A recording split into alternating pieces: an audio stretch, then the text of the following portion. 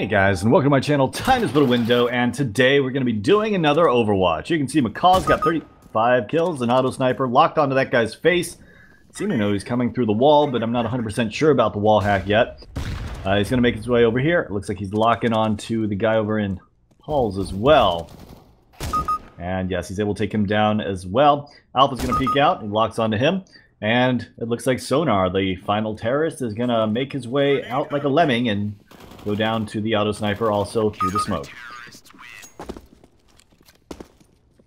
Not that there's anything wrong with that. This guy is blatantly cheating, and I like that he went out behind the smoke instead of without the smoke, so that we can absolutely confirm he has either a wall hack or, well, in this case, it's a blatant aim lock. So, yeah, I mean, he did a good thing, but probably, if he wanted to win the round, it wasn't the best way to win the round, but it definitely shows off if this guy is cheating. What we're looking for now is if he is going to bunny hop or use any kind of anti-aim. And until that, I guess we're just going to kind of watch him lock onto everyone and take everyone out. No one's going to have a chance against him. Oh, it froze. There we go. I think that's from alt-tabbing prior. Alright, well, it doesn't matter. Let's actually just speed things up. I mean, he hops around or turns around or anything. And that looks pretty normal. Is he using a lag hack? That is a lag hack. Or I don't even know what that is. Okay, we're going to the end of this. Screw him. Screw him. Aim assistance, evident beyond reasonable doubt. Vision assistance, evident beyond reasonable doubt. And I got no idea why it was so glitchy, but it was making me nauseous. So I'm going to have to go with evident beyond reasonable doubt. As for griefing, you know what? We got bigger problems, insufficient evidence. Let's move on to the next case. Alright guys, here we are on case number 2. It's the same exact map, Mirage. It looks like the suspect's got 2 kills, makes his way towards middle as a scout. Taking some shots here. Can't really tell anything yet. Doesn't look like he's locking on anyone, but doesn't look like he's aiming on people through walls either. One guy coming up connector, he definitely heard it, he saw the flash. Going for the shots, does hit the headshot. Ooh, hits the second headshot onto Kiwi, and peeks out. Spots one guy jump across, re-peeking, and it looks like a nade's going to come in and take him down. Don't think he knew the nade was coming, so that's usually a sign that he isn't wall hacking. And he probably, I don't know, those shots were pretty amazing, but I'm going to say that they were probably natural. They were just nice little flick shots, right? I'm hoping. Looked like he kind of aimed on that guy through the wall a little bit. It felt like he knew he was there before he saw him. That being said, he is the mid guy, and where else are they going to come from? Underpass, that's about it. Makes his way towards mid, takes the shot, not quite able to connect. You'd think at this point, if he was using some kind of aim lock for the scout kills, that he would have locked onto that guy and got an easy kill right there. But that was not the case. I think that was natural shots. Natural aiming ability. The guy up close here, he sees his gun. Keeps taking shots, keeps missing. Able to tag him in the face? That looked like it was in his toe. Either way, going for the re-peek here. Don't know if he actually saw him on his screen. He's very, very hyper. He does see his hand a couple times. Guy's finally peeking out. And he's able to take him down with a headshot. Salmon's going to take down Alpha and Kiwi. And the suspect is really confusing me at this point.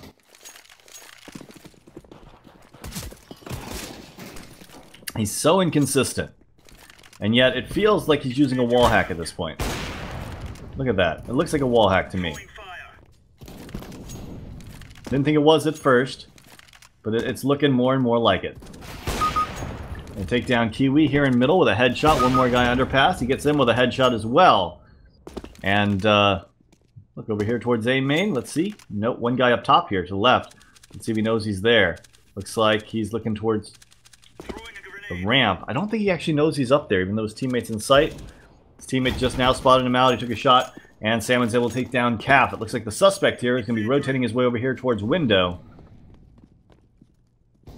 And now over to the B site, where the last 2 terrorists are.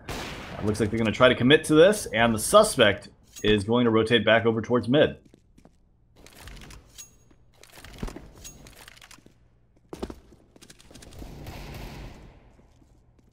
He is so hyper. Sees this guy drop his gun, holds the angle, is able to take down Donkey with a headshot. Again, it's looking like all these things are hitting headshots, even though he's nowhere near the person's head. Another headshot. What is going on here? Probably an aim lock.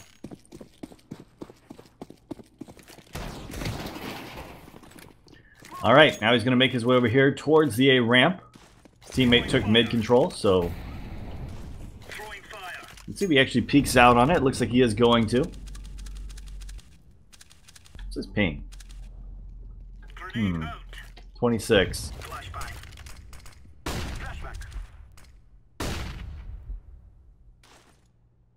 Throwing a smoke over here towards mid connector. He decides against it. And instead, goes for the peek. Able to take down Calf with a headshot. One guy to the left, one to the right. He doesn't know which one he wants to shoot at, even though the other guy was obviously not a threat to him. And instead he just goes down. Alright, so I think what we have here is a very inexperienced player with wall hacks and an aim lock key. One that he wasn't using at the beginning, but as the game has gone on and he's missed more and more shots, he's used it more and more. There's a headshot onto Alpha, even though he was aim chest level.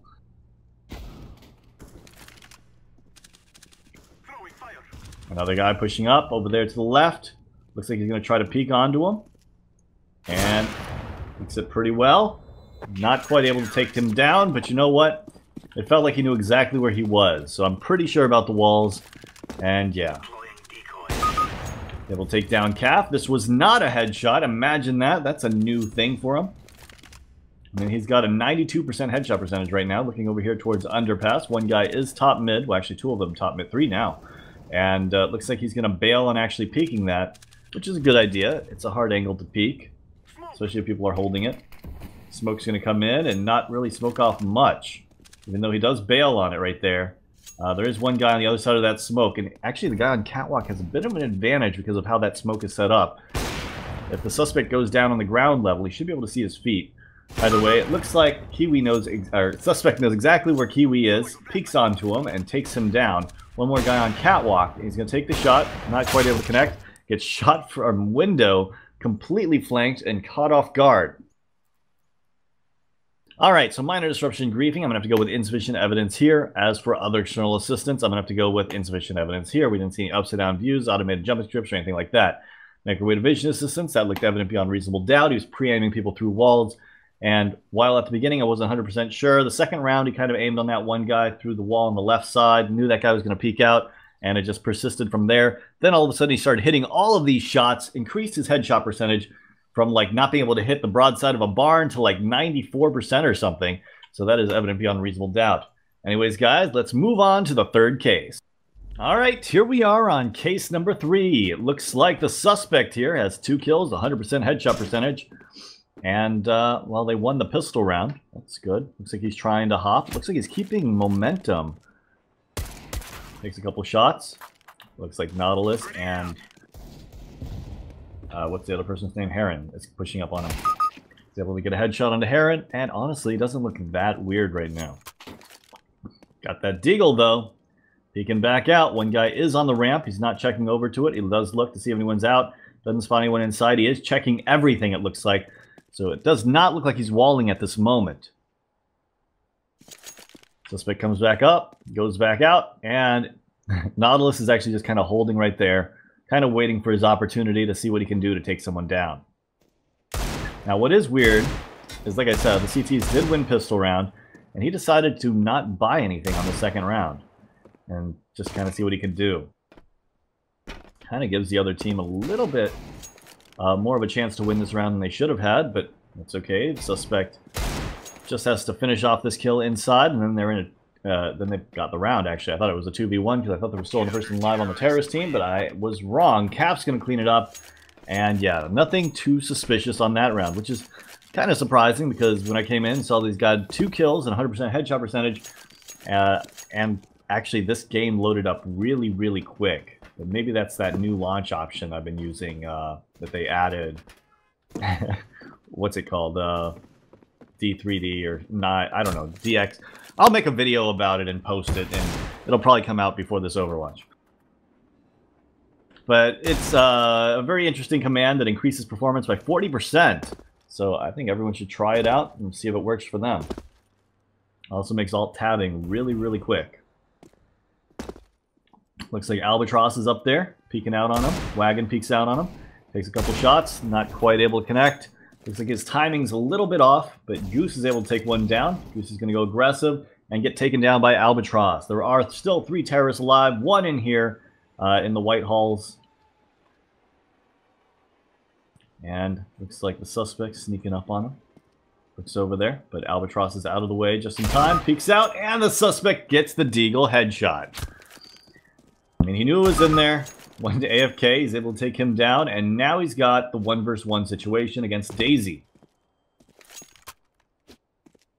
1 versus 1. What am I talking about? 3 versus 1!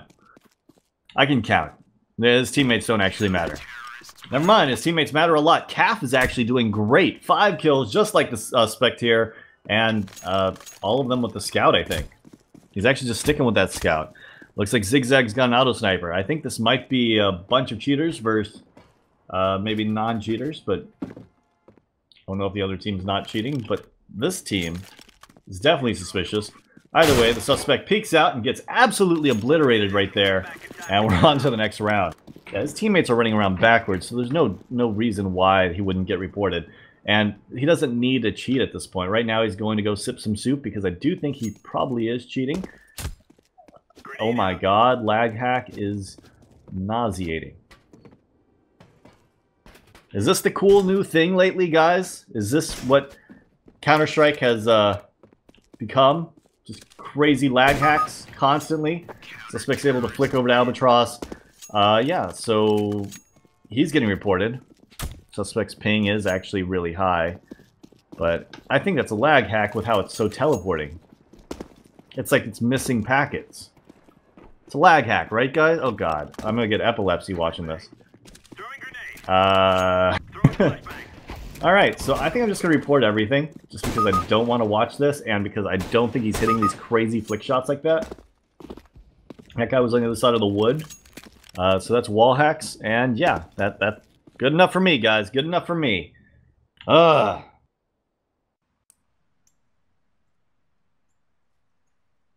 Alright, major disruption, aim assistance, that is evident beyond reasonable doubt. As for vision assistance, that is also evident beyond reasonable doubt. And other external assistance, he was lagging all over the place, that is evident beyond reasonable doubt.